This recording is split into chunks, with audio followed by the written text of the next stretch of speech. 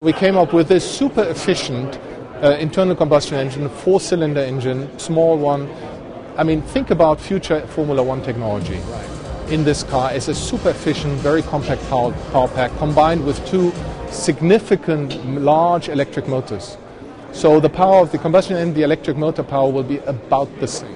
So what will make this stand out in your mind is this supercar is a hybrid, and that's how you're going to differentiate it from the other supercars. There are lots of hybrids, but this car has more electric power than we think we know other supercars have. Yeah. It is more an electric hybrid than a hybrid. Okay. So in pure electric mode, it already is a very, very fast sports car. And then if you add this combustion engine, then it is an outstanding, really breathtaking supercar beyond what's available. And obviously for someone to spend several $100,000 to buy a supercar, it's going to have to be just as fast as if it wasn't a hybrid. Is that the point? Yes, absolutely. Now, number one, it accelerates 0 to 100 below 3 seconds.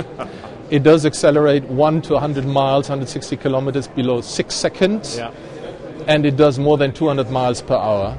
And it will have an emission of less than 99 grams. How many do you expect to sell, and how many do you need to sell to be profitable with this car? Our intention is to sell no more than 250. We want to keep it very exclusive. We don't need to sell more than 250. A year? No, in total. Okay. It will be a very exclusive, limited run, some of which will be dedicated for track use, so it will never be registered. The others will go to collectors and enthusiasts. So how's Jaguar Land Rover performing for Tata? Obviously, you bought it from Ford, a lot of investment by Ford, now a lot of investment by you. How is it performing now as two very well-known brands as part of Tata Motors' global strategy? Jaguar Land Rover has come out of the recession amazingly well.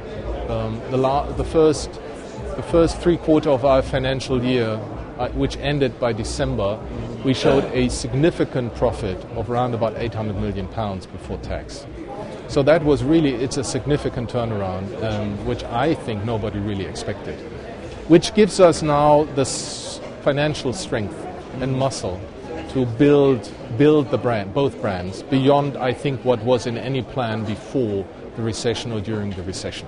So we're coming out of the recession stronger than ever, with a very good and ambitious plan, with great support from Tata, from Ratan Tata personally, from Ravi Kant, our vice chairman, with plans to really developing both brands to where they need to be and should be.